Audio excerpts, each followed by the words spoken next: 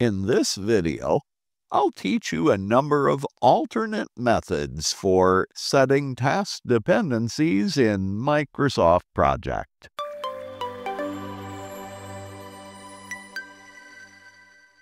Did you know that in Microsoft Project there are a number of different ways to set task dependencies in your project schedules?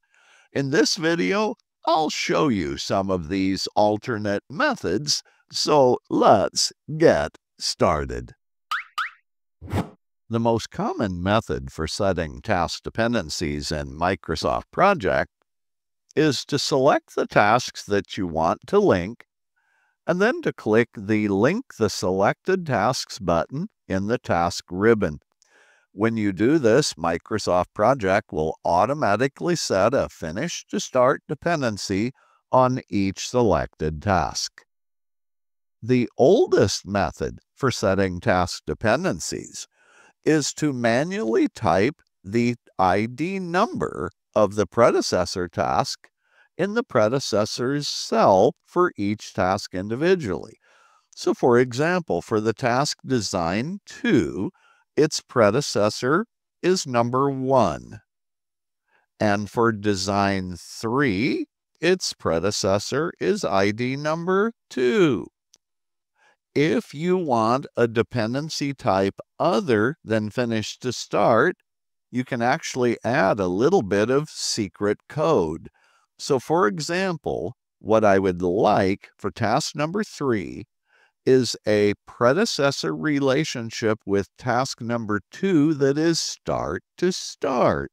Here's the secret code that you can type. Type 2 followed by the letters SS.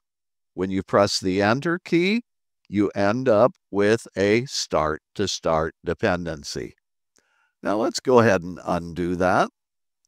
There's another interesting method you can use, and that is to click in the cell in the predecessors column for a task, and then on the menu, choose its predecessor. So for task number 2, I can select task number 1.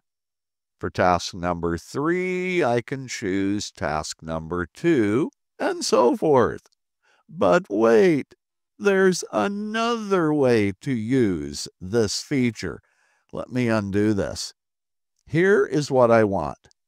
The task Design 5 must be a direct successor to Design 1 individually, Design 2 individually, 3, 4 as well. So each one of these 4 tasks should be an individual predecessor to Design 5. Here's how to do that.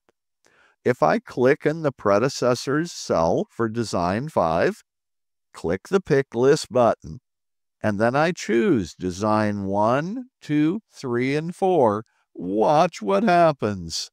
All 4 of those tasks are individual predecessors to task number 5, the Design 5 task. But wait, there's even more ways to set task dependencies.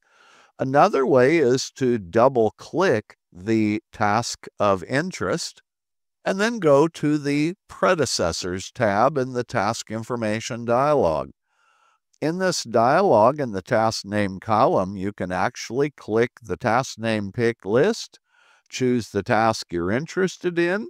By default, Microsoft Project will automatically select the task type of Finish to Start with no lag. When you click OK, bingo, it sets that task dependency. Here's another method you can use. You can right-click anywhere in the white or gray part of the Gantt chart screen. Then on the shortcut menu, you can choose Show Split. In the Task Form pane, in the predecessor name column on the right side of that pane, you can click the pick list, choose its predecessor, then you can choose the type. So for example, I'd like Finish to Start and no lag. When I click OK, bingo. Then I can click the button called Next. Let's do it again, and this time the predecessor will be Design 2, except this time I want Start to Start with no lag. I'll click OK, then I'll click Next. Let's do it one more time. This time I'll choose Design 3, and I want Finish to Start. Whoops, missed it there. Finish to start. Except I want 5 days of lag time. And when I click OK, bingo, there it sets all those dependencies. Now let's back these off and let's do one more method for setting task dependencies. And that is, in the task form pane, you can right mouse click and see the shortcut menu of additional sets of details. If you select the set of details called predecessors and successors, you can now, for each task individually, select its predecessors and select its successors. So for task number 2, I want its predecessor to be Design 1, and I'll make it Finish to Start. And its successor will be Design 3. And let's go ahead and make it Start to Start. And when I click OK, there we have it. Now, if you know any other methods for setting task dependencies, be sure and leave your message for me in the comment section below. Well, now you know a number of additional methods for setting task dependencies in Microsoft Project. Maybe you found a new one that will work best for you. As always, I trust this video was helpful to you.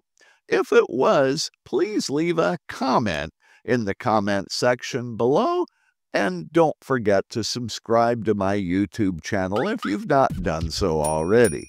Also, if you'd like to hire me to train the project managers and schedulers in your organization, please leave a comment in the comment section below, and I'll get back to you right away. And as always, I'll see you in my next video.